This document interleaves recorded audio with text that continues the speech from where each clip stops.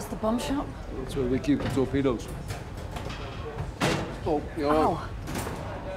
If you're not covered in bruises in the first week, you're not moving fast enough.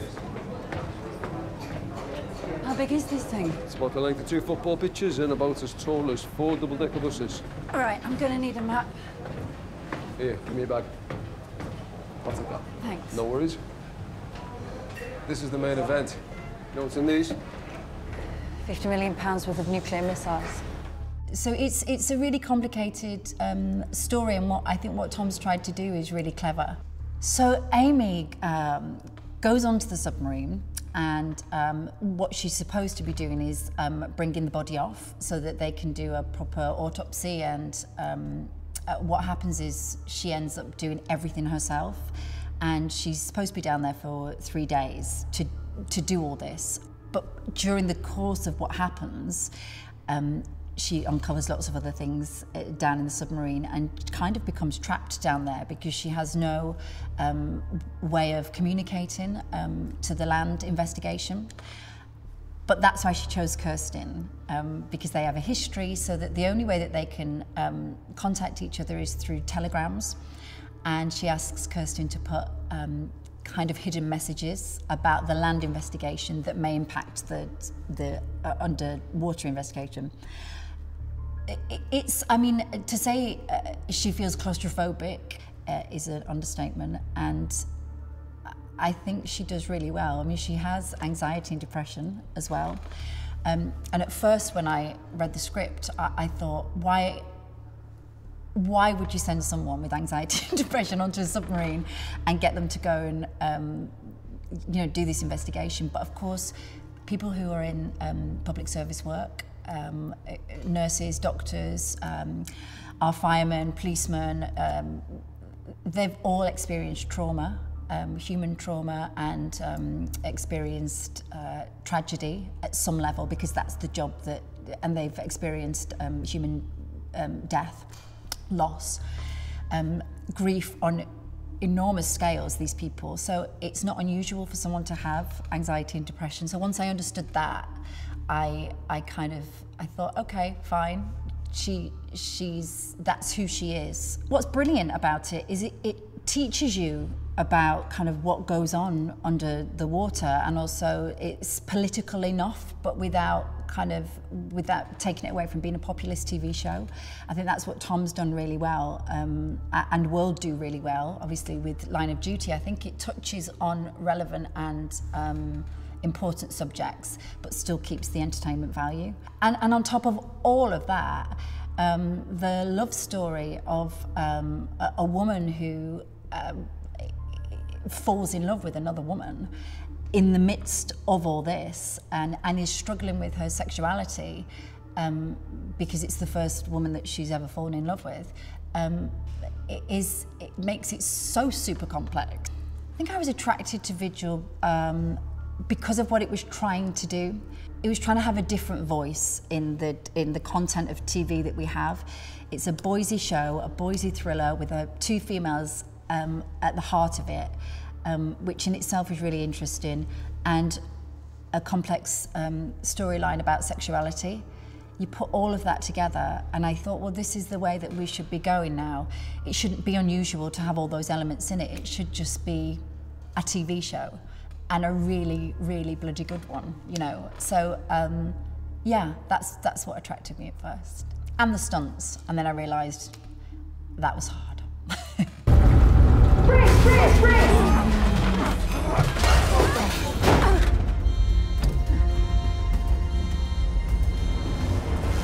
Full dive with the forward planes, full dive with the after planes, full ahead. New contact, tanker, marking on sonar, 030, 035.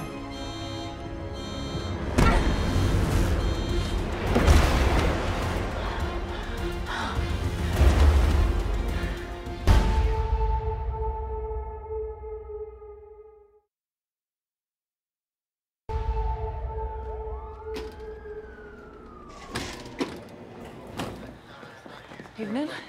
Amy. So who else is coming in? Just you.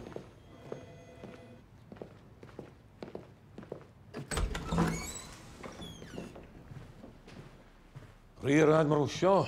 This is DCI Silva. She's my best detective. I would even say that to her face. Well, we'll get straight into it, if you don't mind.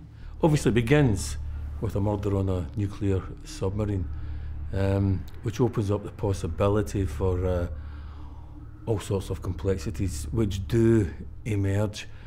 My character, Robertson, is, he basically calls forth who he thinks is his best detective to deal with this. Because the murder happens in Scottish waters, it's a case for Police Scotland. So it lands with us. I think I can safely tell you that there is a degree of, initially, animosity and sometimes conflict and mistrust between the police and the Navy itself. Then other agencies are involved. You don't know who's just guarding their back and who's actually speaking the truth at any given time. Intriguing script, really intriguing. I mean, to start with that's quite a start. The very top of the series is a fishing boat getting pulled down. So it's an intensely dramatic beginning. And then it gets more and more dramatic.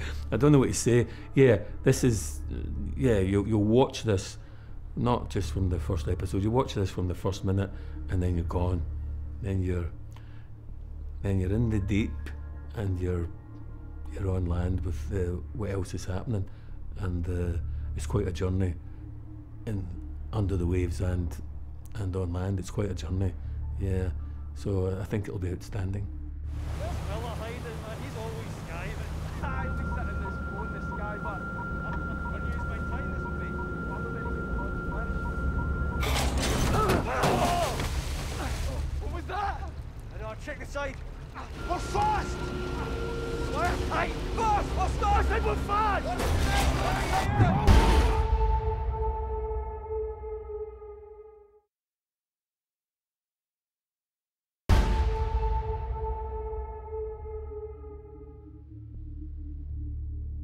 So the setup of Vigil is quite complicated, but in a nutshell, there's a missing Scottish trawler and a death on HMS Vigil, and because of where the submarine was when the death occurred, they have to bring in the police, and they bring in DC Amy Silva, who has to go onto the submarine, investigate the murder, and then come back with her report, except she doesn't come back. Obviously, it being a nuclear submarine, they aren't too happy about people coming on board from the outside world, even although we're the police.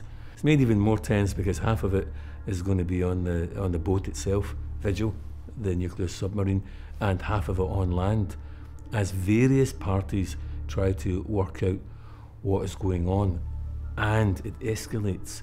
Tom Edge is the writer, and he's created this very rich world. We've got the Royal Navy world, we've got the police world, and then there is a kind of political world as well. It complicates things, so no one has control. You know, she's in their world, but actually she's holding her own investigation, so there are no rules as such. I suppose each character could stand their ground and justify their actions from their point of view. Yeah, who's right and who's wrong, and I think something that I always liked about the scripts was that we're not black and white. We're really exploring the grey areas. You really don't know who to trust. It's really quite modern, and it's got a real old-fashioned Boise thriller in the fact that it's set on a submarine and it's a police investigation. And also there's a love story that we're uncovering at the same time, but it doesn't clash in any way. When I first read the script, I thought it's refreshing, it's new. They're really trying to do something different. What they've done is they've put at the heart of it these two female leads, which I think it's great that we're in, 2021, and that's what the language that they've gone for in this new TV show. I think it's brilliant that we've got a really fantastic, high-quality BBC drama set in a world that's really, really unusual and you rarely ever get to see on television, if ever.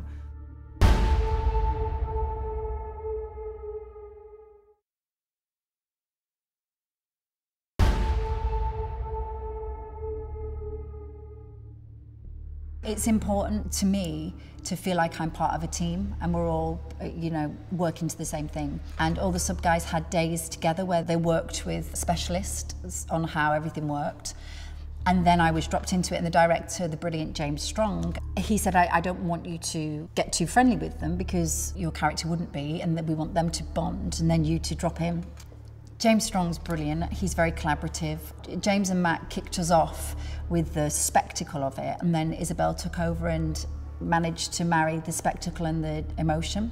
And she just knocked it out of the park. I mean, I think, you know, having a female director was brilliant actually, because she got the emotional side of the journey as well. What really drew me to it the most was kind of the experience of Amy and Kirsten in it, and being two women in a man's world. And I think that for me personally as a young female director was something that I was drawn to the most thematically, is seeing how these two brilliant women make their way and fight their way in a very, very patriarchal system. So what I've really tried to do is just give it life as much as possible. And the locations that James Strong on the first block found all lend themselves really well to movement. We've tried to use the camera to sort of stick with the characters at emotional moments and to follow them to make things feel just a little bit more subjective at times. When I first read it, I was like, oh my God, this sounds amazing. You know, I get to do all these stunts. I forgot that how old I was. Suranne was absolutely phenomenal, just throwing herself into all of the things we asked of her. I got whiplash. I put my back out a couple of times. I was covered in bruises. Every time I went home, my husband was like, what the hell have they done to you now? I mean, it was fun, and I watch it and go, oh, she's great. We had Suranne on a winch, and she did her own stunt on this, which was incredible. So she's high on a crane, on a winch, being dropped down into the conning tower of the sub. That was fascinating. It looks much better in the show. James even got a stroke of luck when he was out shooting helicopter to helicopter. He went over the loch, and unbelievably, not one but two submarines appeared in the loch, which is quite incredible. Yeah, it was a lucky day.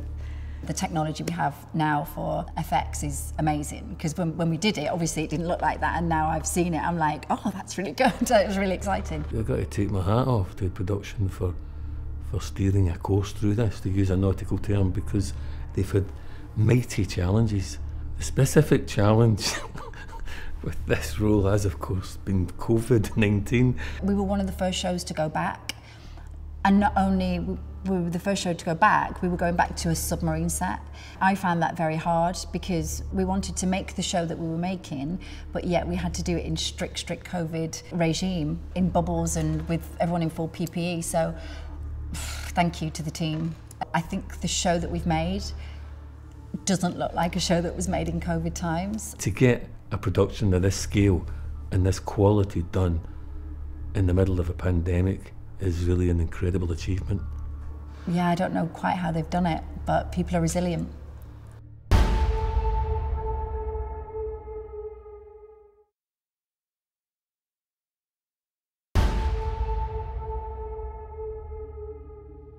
Amy Silva is complicated, modern,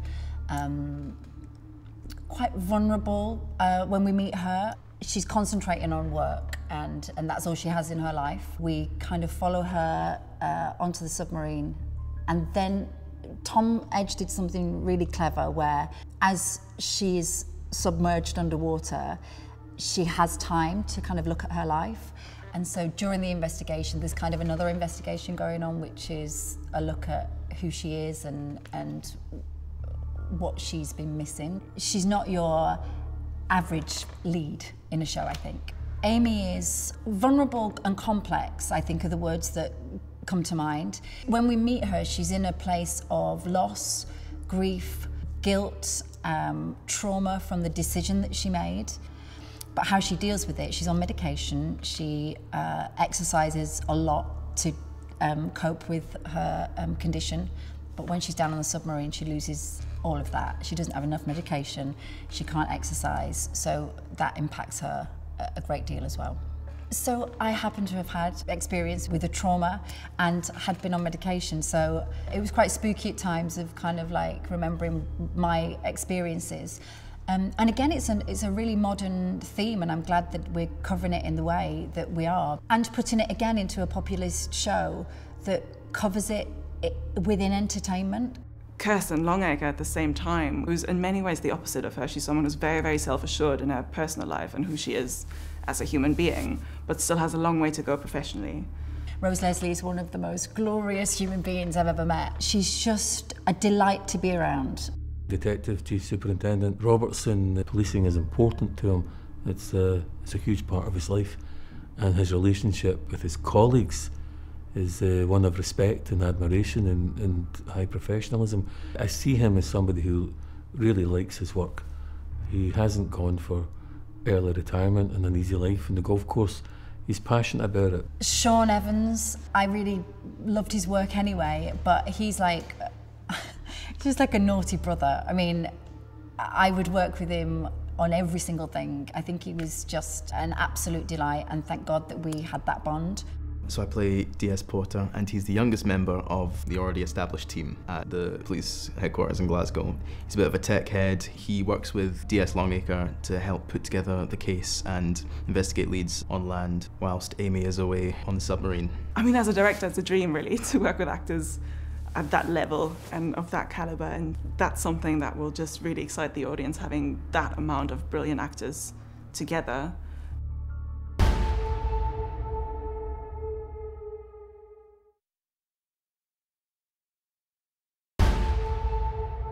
I mean, the sets are just, they blow your mind, and the size of these subs are extraordinary.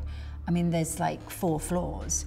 The bomb shop and the missile room, and the detail that the designers put in, because also you can't get blueprints of a sub because you're not allowed to get, so they had to just be talked through what was where and then come up with their own design, which is phenomenal. The first moment when I walked onto the submarine set, that was quite a big moment, because it's definitely the most impressive and biggest set I've ever worked on. And Tom Say, our production designer, did a phenomenal job pulling it all together. The submarine was a challenge for sure, and it nearly got the better of us. It was a big number to do. From end to end, one part of it's like 70 feet long. It's not boasting, but we've ended up building more than they built on Red October, more than they built on Crimson Tower. We've built a lot of set. What can I say? It was a big construction build, and it took months. But I think it has really paid off. I mean, it's amazing what he's done. I mean, what an achievement. We had an advisor who helped us with the submarine, because we just couldn't get, you can't get plans, you can't get a Haynes manual or anything like that, you really can't. And so I sat down with him over long mornings, over coffees and stuff, and just asked him to almost just verbally walk me through the submarine, and I would sketch stuff out, and then we turned those into plans. Then we would show him the plans, and he would say, yes, that's how it's laid out. If we got to a sensitive area of the submarine, he just wouldn't tell us. So he was good like that. So that was challenging at first, but then we sort of realised you could just make it up, because if we don't know and nobody knows what the interior of a submarine really looks like, or what MI5 really looks like in its interrogation suites or whatever, then if nobody knows, then we've kind of got a little bit of freedom there. A submariner for 17 years, he said, walking through our set, that it was like being back on the submarine. It was claustrophobic because, I mean, the beds, there's a great scene where Amy tries to get in her bunk bed, and I'm quite tall. The director was just like, can you get up there a little more gracefully? Because I just couldn't do it, because they're so small, and when you think these guys have to spend months down there away from their families, it really taught me about what it actually means to be on a nuclear deterrent sub. It's tricky because there's probably 5 institutions almost. You've got the Royal Navy, you've got the MOD in general, you've got 2 different police setups, MI5, as well as loads of domestic areas. So you have to make sure that immediately you know where you are. We had to do a peace camp, which originally we were going to film the Rio peace camp, and that didn't work out, so we ended up having to build double what we thought. So we had about 20 caravans and did all that, and lots of graffiti, and so that was an interesting one to do. And that also sat for 6 months in the wilds of Scotland, unattended, while we all had our break. We've also been lucky because we've got fantastic landscape. Filming in Scotland's been great. We filmed a sequence around Loch Lomond. We filmed on the roads that do lead to the actual base, Faslane. We also show the naval base. That's a kind of hub of operations. We were filming in a sort of car part factory. That location was chosen because it feels part of that military machine that is the real Faslane, and it feels like it is part of a much bigger world. Everyone's been working so hard, so it'll be fantastic for everyone's work and vision to be realised and get to be seen on screen.